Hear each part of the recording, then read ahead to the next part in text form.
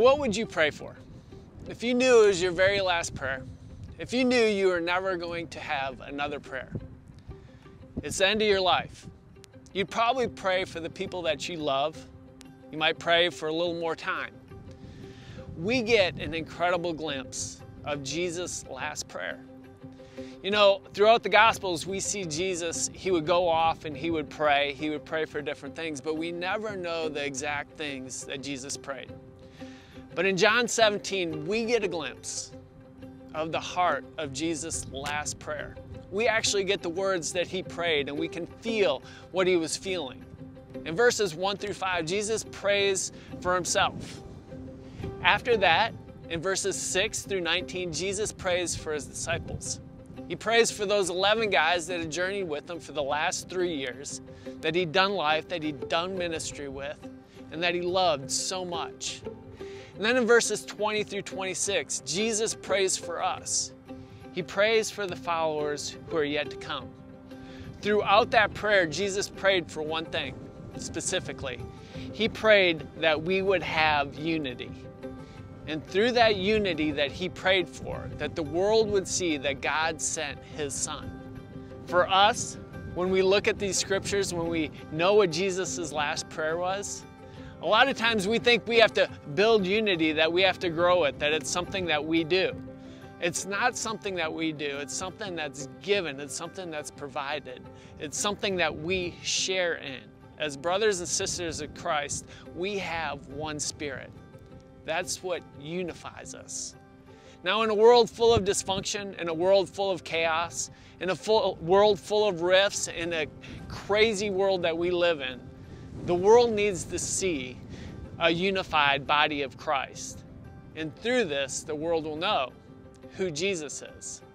The problem is when we don't act unified, when we do our own thing and we have rifts inside the church, it causes disunity, it causes dysfunction, and it causes a lost world to not see Jesus very well in the light that he wants the world to see him.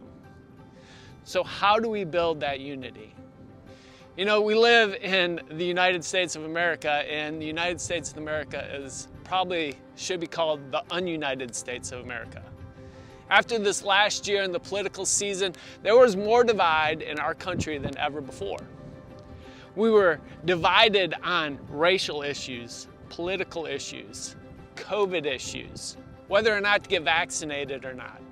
We were even divided on whether our kids should go to school or not.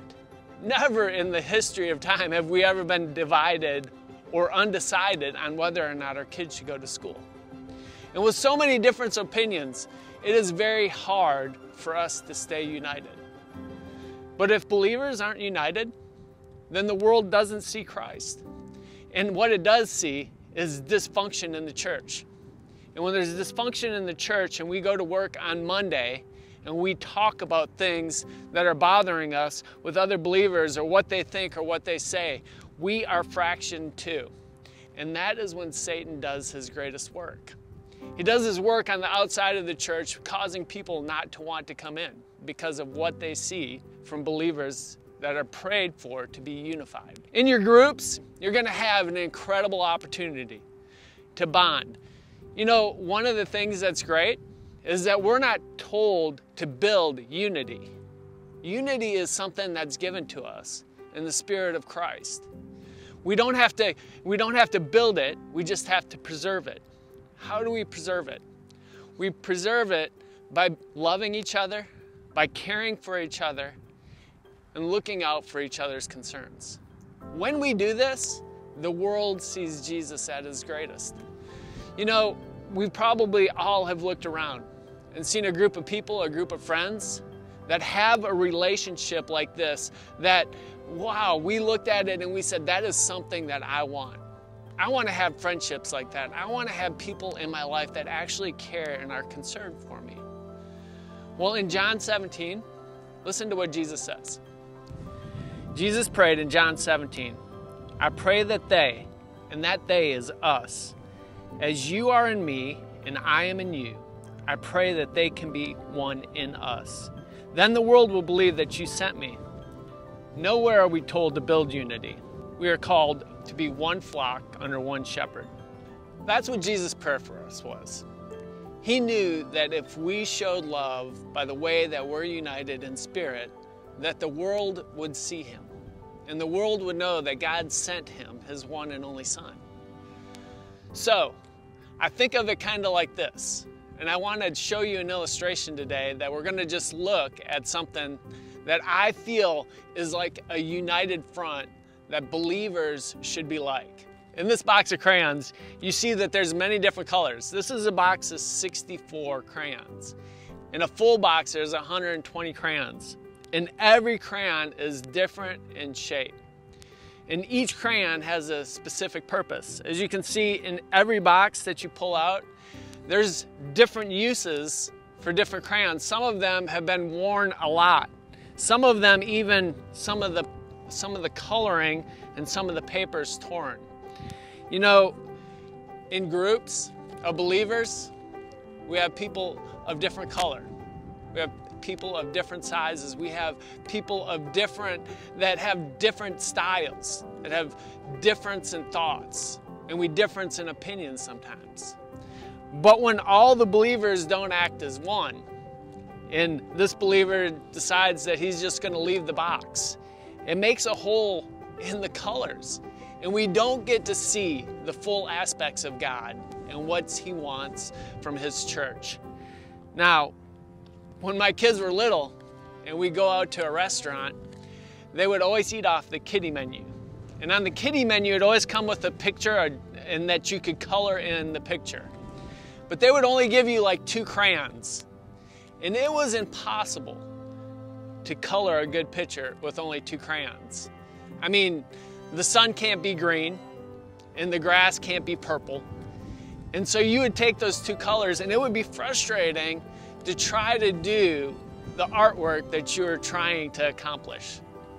Now in the church, when all of the colors work together, it creates a beautiful picture.